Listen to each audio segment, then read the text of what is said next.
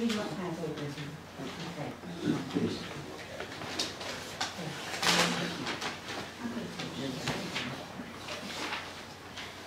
there's more on the table. I didn't know how many to make, but my printer ran out of ink. So I'm glad that there was enough. My name is Frank, and 13 years ago, I wanted to end my life. I didn't want to live anymore. And I was very broken and lost and hurt and angry and all the above. And if it wasn't for prison ministry and brothers like Dwight and the volunteers that come up into the prison system, I don't think that me or Keith would be sitting here right now. I really believe that. And I was asked by Dwight to speak on the importance of prison ministry briefly, and I was praying last night and asking the Lord, like how I wanted to just put a little outline together, and this is put on my heart. But using this word HELP as an acronym, these are things that to me make it so important for churches to be involved in prison ministry. Because number one, the letter H, healing from past hurts, and everything I talk about here, I've experienced. And these were important for me. And I know that a lot of prisoners, I don't want to say all, but many prisoners have these things in common. A lot of us in prisons put on an outward facade that we're strong, and it's a pretty scary place where you want to protect yourself, and it's not a safe environment. But deep down inside of us, we're hurt human beings. And myself, I medicated that hurt through drugs and alcohol. And drugs and alcohol controlled my life, and I made a lot of bad decisions under the influence of drugs. A lot of men in prison are the same. They're hurting, there's shame, there's guilt, there's fear, and all those things that a lot of times are never dealt with while they're in prison. And what happens is they leave the prison with that same hurt and the same shame and the same fear. And the solution is Jesus Christ. That people need to know Christ, and people need to be transformed. And that's where prison ministry plays a big part. Prison ministry coming into the prisons offers a safe place for guys to meet, to where they could actually open up and share these hurts. And I think that healing can only take place if the things that are on the inside come out and they're exposed. Prison is not a safe place, but these Bible studies and the places that Brother Dwight and the ministries that come in, they offer a safe place for us to be able to share some of our pains and hurts so that healing can take place. And a lot of men in prison have huge trust issues. So speaking to another inmate about these things are not very common. But these men that come into the prisons, we develop relationships with them, and like Brother Dwight, I can tell Brother Dwight anything because I know he cares about me, I know he loves me. So that's healing from past hurts. The next thing, prison ministry is important because of the letter E. Inmates need to be educated in the Word of God. And I used to love listening to Brother Dwight. I was excited that when Brother Dwight would come in, because he's just an awesome teacher. And I used to love listening to him, especially with the Old Testament. He can break down the Old Testament, and I could just sit there for hours and listen to him. But the Word of God changes people's lives. The Word of God changed my life. I I spent a lot of hours studying the Word of God, and the Word of God is living and it is powerful, and it does transform a person's life, and I can testify to that. Inmates will listen to Brother Dwight with more open ears than they would listen to me or Keith. Because we're all wearing brown outfits. Like, who are you? So I love to teach the Bible, and I got the opportunity to do that in prison. But something about somebody from the outside coming in, people's ears open up a little bit more.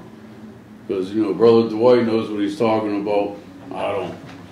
So the Word of God is still living and powerful no matter what mouth it's coming out of, right? Amen.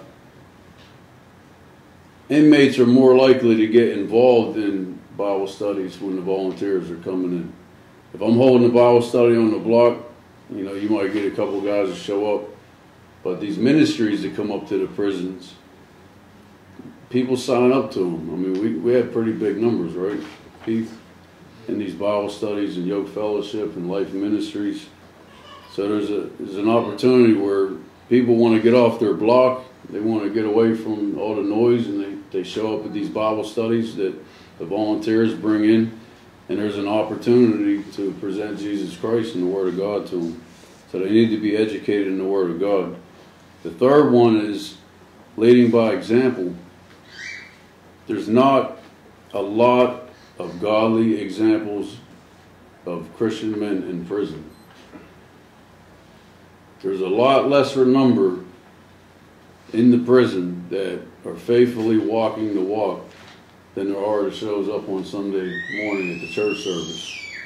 And I would say I met a handful of guys. Keith's one of them.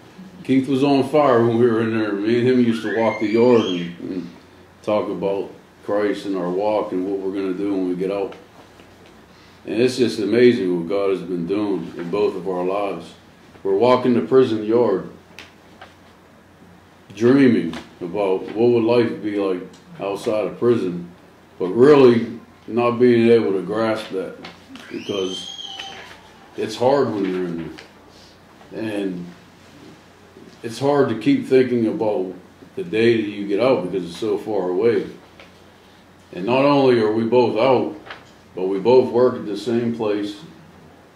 God blessed us to live in Belleville in a beautiful environment.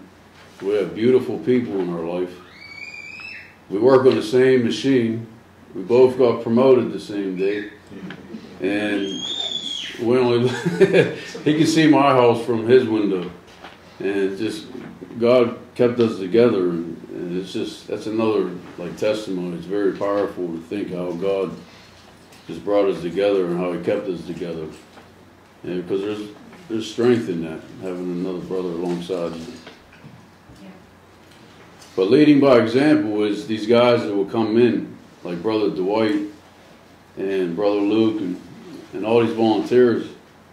I was actually being able to see what a Christian man really looks like. And it was through the consistency of coming in every week and the love, and you just knew that they loved you and they cared about you.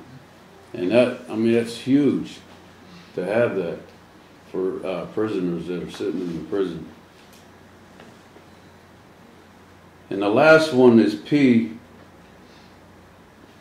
Prison ministry helps prisoners to prepare for their future release. And like I said, a lot of times, if there wasn't for prison ministry, guys would come into the prison and most of the time probably leave the prison the same person they was when they came in. And that's not good for them, and it's not good for the community that they're getting released into. So prison ministry helps with that. For me and Keith, prison ministry was through Brother Luke and Yoke Fellowship that both of us got introduced to Stepping Stones. And that's where me and Keith both paroled to. And it was a blessing from God to give us that foundation when we came out of the prison. After being in that kind of environment for 13 years, it's hard to adjust into regular society. And these men are still helping me today to do that. A safer environment, how to plan for the future, accountability. I have a lot of guys that, and this is a blessing too, because I used to sit in the chapel and think, man, what would it be like with Brother Luke? Any of you guys know Brother Luke Martin? No, okay. So he's one of the volunteers, but his famous saying, he's coming back, brothers. And I used to be like thinking, what would it be like the fellowship with Brother Luke on the outside? I never thought in a million years that I would actually see Dwight again after I left the prison, or Brother Luke, or any of these guys. And these guys are actually in my life right now. And the whole time, like, God was listening to everything. Everything that I was crying in my heart. Like, God was listening to all that. And the things that I never thought was possible, God made possible. And if it wasn't for these guys in my life right now to hold me accountable, and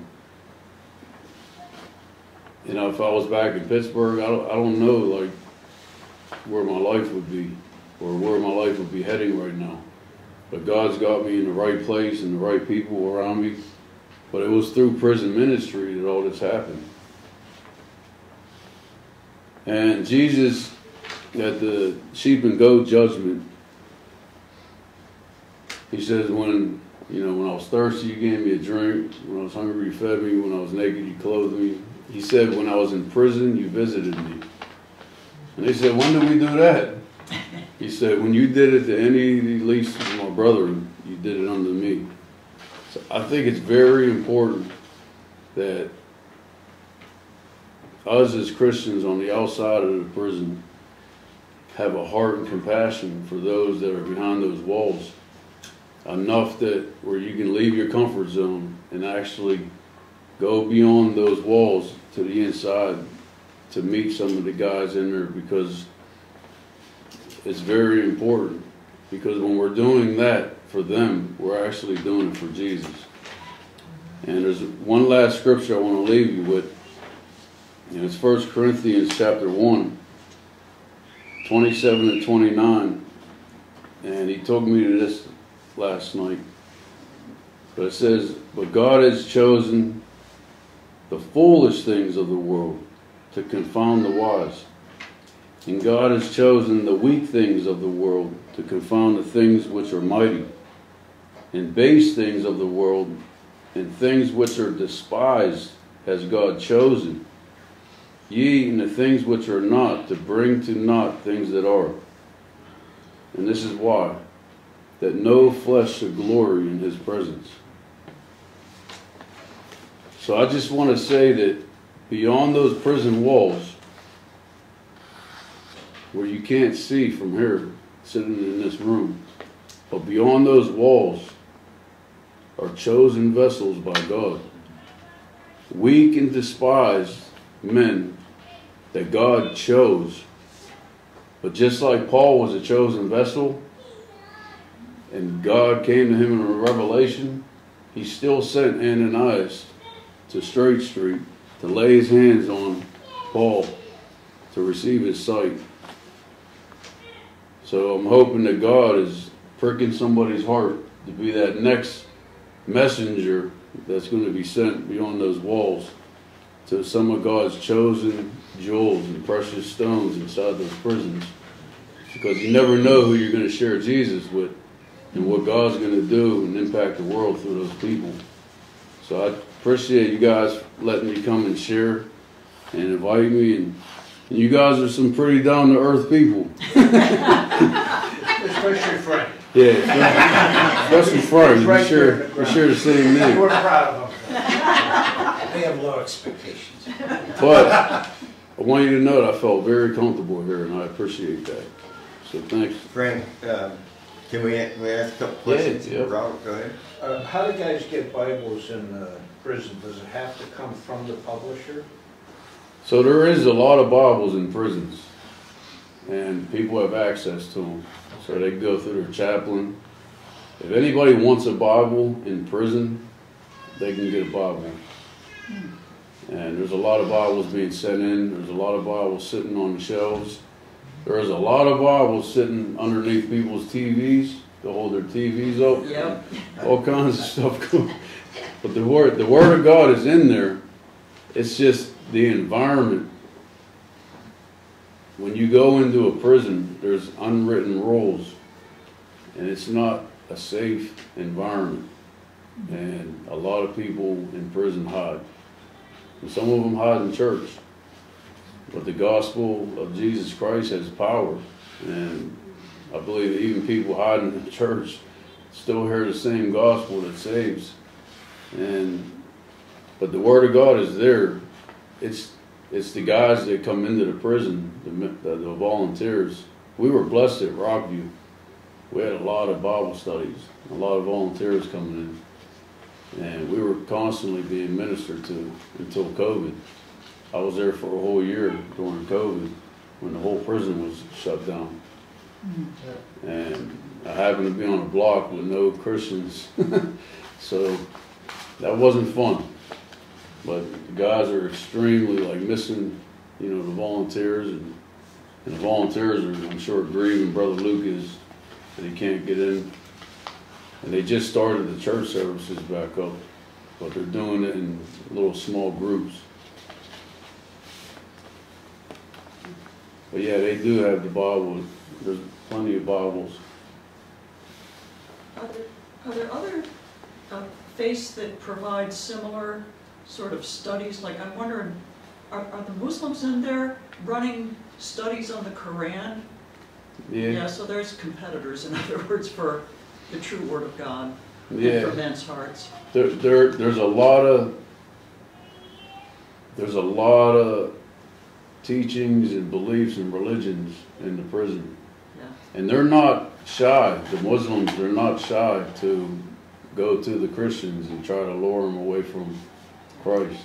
Yeah, I'm sure. And I wish the Christians were a little bit less shy in winning people over to Christ. But there are a lot of false religions in there, and there are some in the church. The one that's Pentecostalism is guys that I battled with a lot, luring people away from the real Christ of the Bible. But yeah, it's a challenge. I actually have two questions. Did you ever think you would stand in front of people and speak? And my next one is, you may not even know the statistics of this, but of how many men don't know how to read. Yes. So no, I didn't think I was going to, especially if Brother Dwight's in his presence, he's speaking. And there's a lot of people in prison that can't read or write. And a lot of the younger generation is growing up now. It's just getting worse and worse. And prison's full of young people now. Yeah, our schools are not doing their job. Yeah, they weren't taught respect. They weren't taught. They don't have direction. And they're being taken advantage of by the older gang members and stuff like that to do their dirty work. But yeah, I met a lot of people that couldn't read or write. And a lot of them won't admit it. Are there any organizations going in that you know of to teach inmates reading? Well, if they want to learn, there is educational programs in prison. But COVID changed everything. I mean, there was absolutely nothing. You were stuck on your block and in your cell, almost like 24 hours a day. Yeah, but they do normally have education programs. If you don't have your GED, I think, don't they force you kind of like take classes? Yeah, if you don't have it. If you want a job in the prison. Yeah. Or else they'll cancel your work privileges and things like that. Oh, that's good. And one of these days, maybe you hear, our real testimonies, but Keith has a powerful testimony too. We got time, Keith, if you want. You already know we have low expectations, Frank's here. Frank, tell us what a day looked like at Rockview. When did you get up? How structured was your day? Tell us about the structure. Mine personally? The structure of an average day at Rockview. Yes. So I would wake up around 4:30, 5 in the morning. I got used to that. Now I work the night shift and it's hard. I still want to wake up early. My body automatically wakes up too early and I don't get enough sleep. But I would wake up at 5 in the morning around there and spend 1 or 2 hours with the Lord. And that was my thing. In the morning is the only time that the prison is quiet. That is the only time. So I got used to waking up early, and I used to listen to like 88.9 Way Truth Life Radio. I listened to the worship music and I studied, and that was beautiful. That I was able to spend that time. And I'm trying to discipline myself to continue to do that, but I find myself being really distracted, so I'm trying to discipline myself to do that. And after that, there was breakfast, and then sometimes there was yard. I worked. Most of the time that I was in prison, I was either running groups, working in the drug and alcohol program. I did HVAC for a little bit, teaching guys in the school. I did that for like 4 or 5 years. But I had a role as a teacher, running groups and everything like that for most of the time. And I studied. We studied a lot in our cells, and I would go to the Bible studies. There was Bible studies, I think, every day, right? Except for one during the week. Yeah.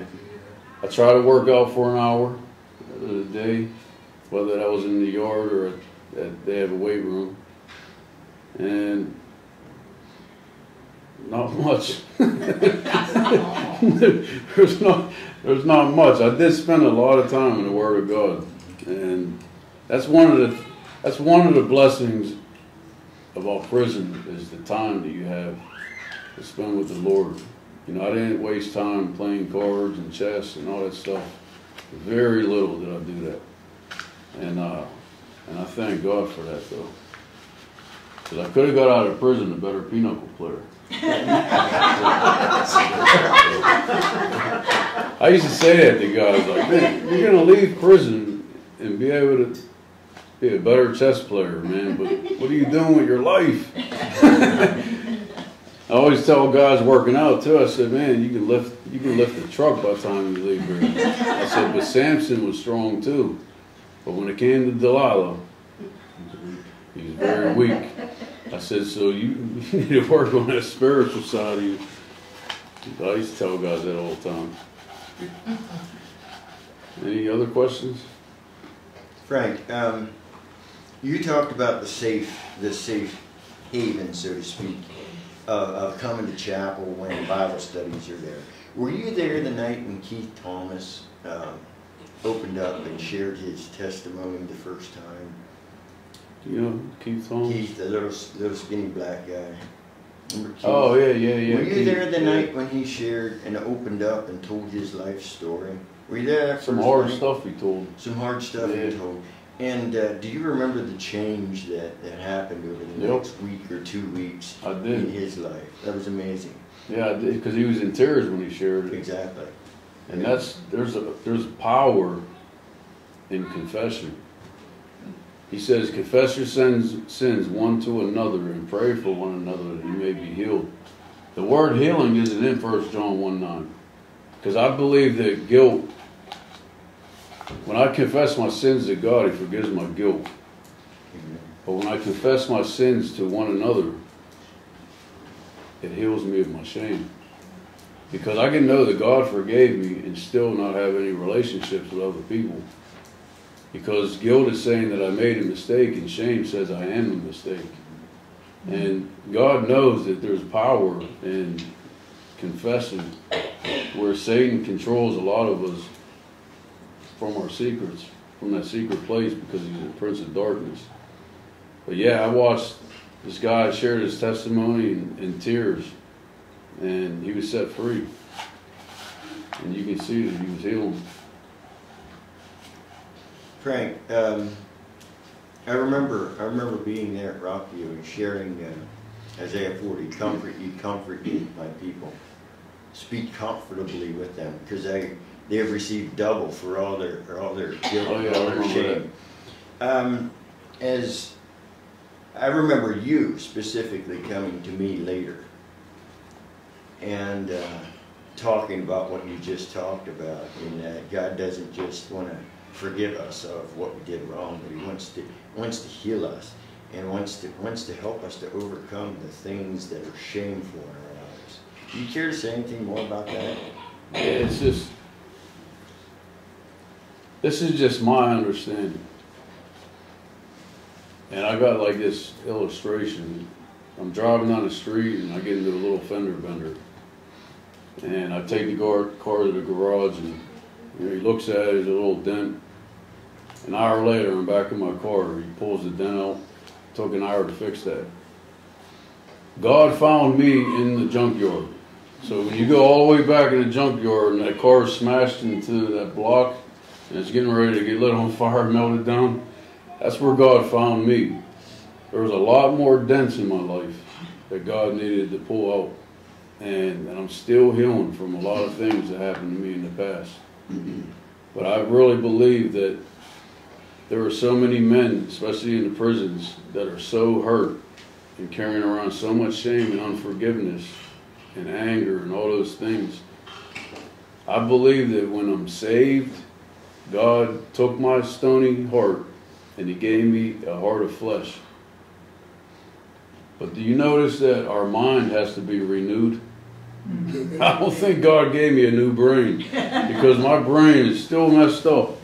And the Word of God is renewing my thinking to think like Jesus. And there are a lot of things I believe that I needed to be healed from in my past, the hurt and the trauma and things like that, to where sometimes we can tell a person, hey, you're saved and you got Christ, and you just need to go forward. But my personal belief is there's a time that you need to go back and you need to deal with some of the things in the past so that God can heal you. And it's deliverance ministry. And I believe it's very important that, no, you don't harp on the past or you don't stay back there. You keep your eyes on Jesus. But there is some hurt and some pain, I believe, that we can carry to the cross when we meet Jesus, and we can continue into our life with Christ, still carrying that baggage with us. And I think that's why a lot of Christians continue to walk in defeat. How do you, I'm trying to find a nice way to put this, how do you deal with people that you knew before you went to prison who are now still out and giving your conversion to Christ, but they're the same way? Is there some, do you distance yourself? Do you just cut those relations? How do you deal with that? Yeah, I struggle with it because a lot of my family, I distance myself. And I have a daughter in Pittsburgh, and she tried at one point pulling me back to Pittsburgh, and I want to have a relationship with her, but she got so much drama in her life, and I don't know how to balance that all the time. But as far as my mother, my brother's on drugs, and I cut everybody off from my past. Like anybody that was involved in my past besides family, they're not in my life anymore. I don't feel comfortable around people that are living the lifestyle that I used to live. I feel safe and comfortable around brothers and sisters in Christ that are living their life for Jesus. And sometimes I walk on pins and needles because I don't want to go back to prison. And I know that I could be influenced. I know that I have weaknesses. I know that I could be pulled in the wrong direction. And Satan is very crafty in his method to do that. He's generational. He's not only trying to kill me, he's trying to kill my grandson. He's trying to kill his grandson. And I believe, I tell Keith this all the time, that it's a process away from God. It's not a decision I make. It's a process of small compromises, bad choices and decisions. And I don't want to go down that path, so I try to keep myself safe by staying away from a lot of people, but I don't know how to balance it yet. You know, my daughter's mad at me now. She says, "You think you're perfect?" I said, "No, I'm not perfect." But it's just my light is shining on my daughter's life, and it's causing her to feel guilty. So I can't give her advice. I can't talk to her about anything. You know, I just try to love her the best that I can, and I just don't know how to do that all the time. Yeah, she's mad at me right now. Any other questions? She'll get over it. I just want to make a comment, you know, you're not the only one, you came out of prison, but there's, those of us out here who've had to cut ourselves off from people too, after we were saved.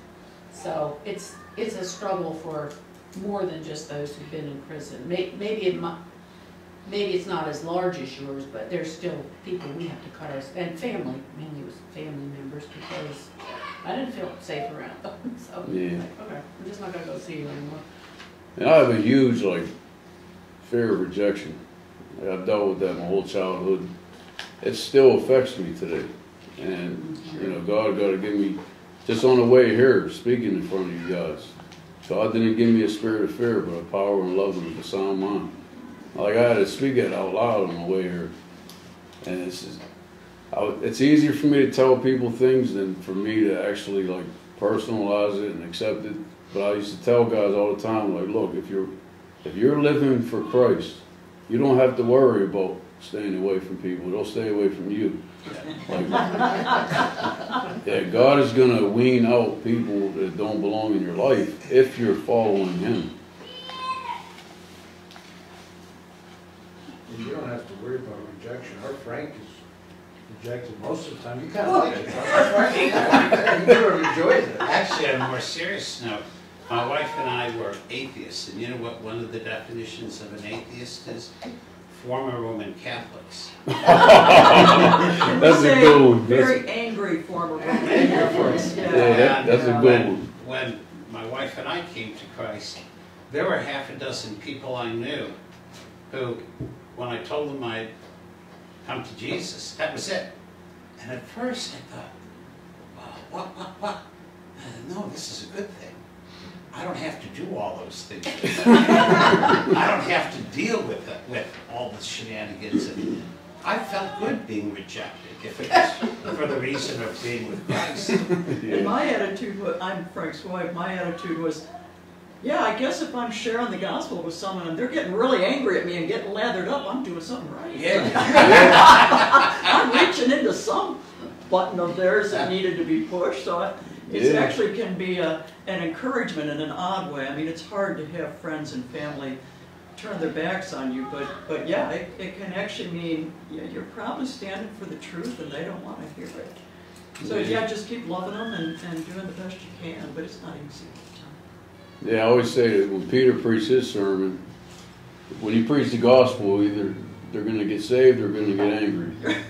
Because, you know, they responded to Peter's message, but when Stephen preached almost the same sermon, they stoned him to death. They were both pricked. Right? Their hearts were pricked. That's what the gospel does. How they respond. And it's easy to say that. But I struggle with that. That's not so much fun when it happens. But we all have struggles, from our past that we're dealing with. Even people that were born into Christian families and accepted Jesus. You always have something that you're dealing with. And sometimes it's safe just to turn around and run. Now, I can't run that fast anymore. But, I've had to do that my whole life. Just you turn around and you run away, because it's not, maybe you don't have the strength to deal with it. Yeah. I was afraid there were times that I was afraid when I was leaving prison. I want to be a part of a church family so bad because I know I've already turned away from my earthly family. And I was so afraid that I was going to be rejected Oh. by church members. Just send them to me, I'll straighten them. Yeah, but I was afraid of that, and because I don't know what I would do if that happened. And I believe that God put me in a place where, I mean, the people that I have in my life, that they don't even care to know why you were in prison, where you came from, what you did in the past. And that's the first time I've ever like actually witnessed like real Christians. Because in prison, it's like even Islam, I call it Prislam, because I don't think there's a lot of true believers. It's the outward. You know, Paul warns about those that have a form of godliness but deny the power. There's no power. It's just a form of godliness. And I just appreciate you guys again for being so comforting. Well, we appreciate you coming. Oh, yeah. Oh, both of you. I mean, it's a wonderful ministry to us to have you here, so thank you. And Keith don't like to drive far, and he followed me all the way here. Hey, you're so good. That's a good brother.